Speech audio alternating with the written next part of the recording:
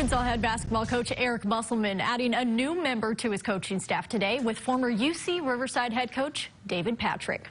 Patrick is the Hogs' new associate head coach, previously worked with Musselman at LSU, and during that time, Patrick played a major role in recruiting, bringing guys like Ben Simmons, who was the #1 overall pick in the 2016 draft, to LSU's campus.